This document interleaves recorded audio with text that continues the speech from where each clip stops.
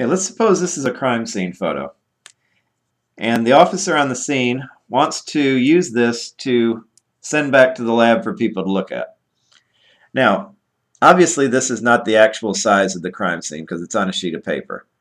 But what we need to do is we need to come up with a scale that we can use to tell the people who are going to use this photo and study it about how much that distance would be. Okay. So what can we use on this photo? What we need is we need to know some distance here.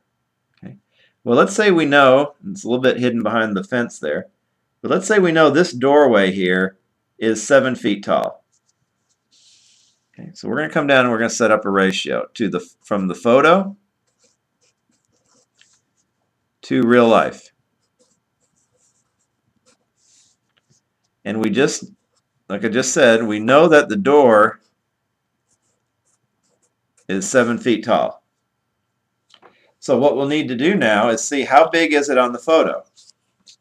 So what we're going to do is we're going to take a ruler and we're going to measure the height of that door.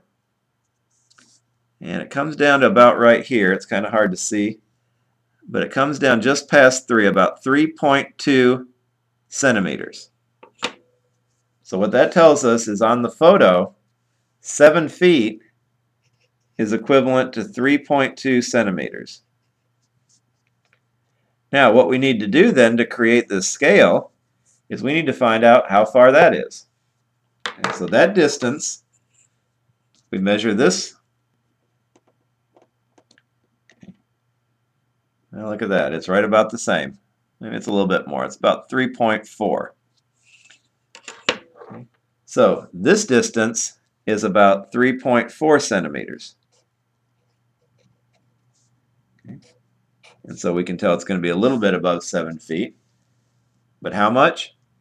Okay, if we cross multiply, we get 3.2x equals about 23.8.